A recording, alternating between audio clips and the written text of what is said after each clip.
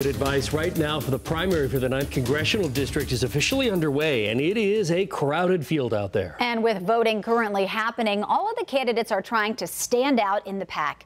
NBC Charlotte's Ben Thompson shows us the newest ad turning a lot of heads. Do they think I'm actually afraid of the swamp? Hi, I'm Stony Rushing. It's perhaps the most unconventional campaign ad you've ever seen. Union County's Stony Rushing in a swamp with a gun and a snake. But when you grow up in the country, you learn to deal with things that come out of the swamp.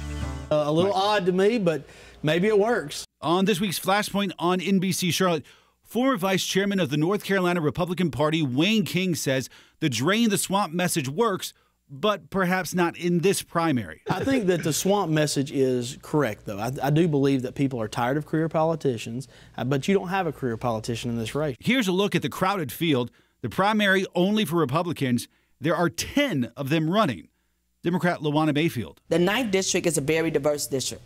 So don't speak to one segment of your district. Speak to all. Tell me about jobs. And some insiders say perhaps one of the candidates is breaking out of the pack. Do you get the feeling that your party is coalescing around one person at this point? I mean, 10's a lot of people.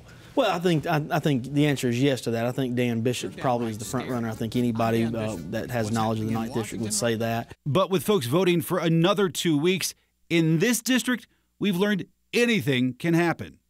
Ben Thompson, NBC Charlotte. You can watch that entire conversation Sunday morning on Flashpoint. That's at 11 right here on NBC Charlotte after Meet the Press.